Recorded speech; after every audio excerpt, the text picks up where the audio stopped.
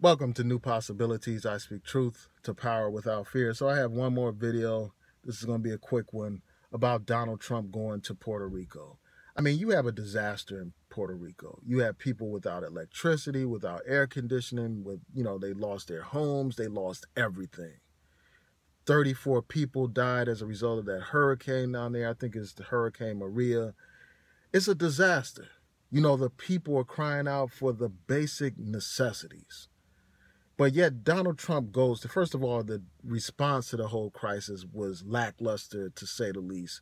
Then when he goes there, this man is completely tone deaf. This man is clueless. This man doesn't have any kind of social skills or any kind of etiquette or any kind of decency about himself. He goes there boasting about what an incredible job the U.S. is doing, boasting about what an incredible job he's doing when the people are suffering. This man is a egocentric narcissist.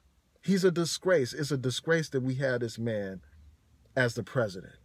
I mean, this man is throwing out paper towels to people like it's a sporting event while people are suffering, instead of focusing on the people that are suffering there in Puerto Rico. Instead of embracing them and showing them love and compassion, this man is boasting about what a great job he did. This man talked about Hurricane Katrina. Like, while these other people are suffering, he's basically saying this is not a real tragedy. While people have lost everything, while people have lost their lives, he's comparing this to Hurricane Katrina. You don't do something like that at a tragic time like this. You deal with the tragedy, you embrace the people, and you try to correct the situation and help the people. But instead of doing that, this man is comparing this tragedy to Hurricane Katrina, which is crazy.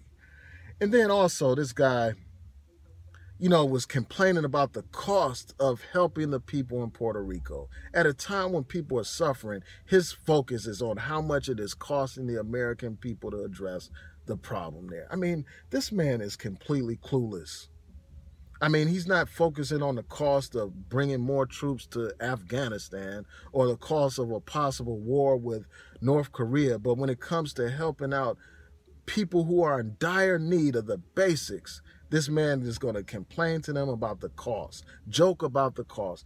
I mean, this man is a national embarrassment. He is a disgrace. And I'll be glad when another president is elected or when this pig is impeached. Peace.